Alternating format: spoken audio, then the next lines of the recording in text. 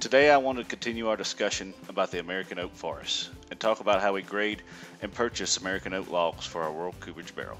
Every day, loggers are in the forest harvesting American oak logs to be purchased and used at our company-owned stave mills. These logs are purchased by one of our trained log buyers using the dual scale method. Logs come in and are laid out side by side so our log buyers can easily measure and evaluate the quality of each log that we purchase. When we purchase the logs for World Cooperage barrels, we are looking for high quality, fine and extra fine grain material. Our log buyers will start measuring at the small end diameter of the tree. The average diameter of a stave log is usually somewhere between 13 to 14 inches. Then a measuring tape is used to record the length of the log by walking to the other end.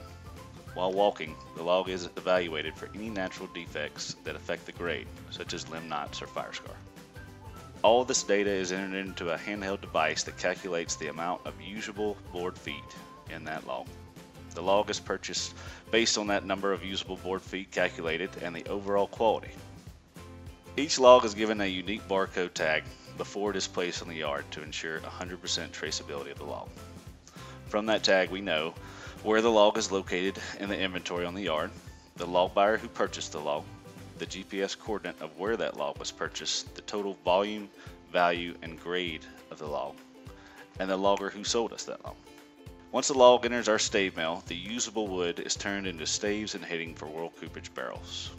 Any byproducts or pieces that are not suitable for the barrel are utilized as a heating source for our mills and even as a heating source for our dry kilns, or used by our sister companies, leaving us zero waste of any part of that log at the end of the day.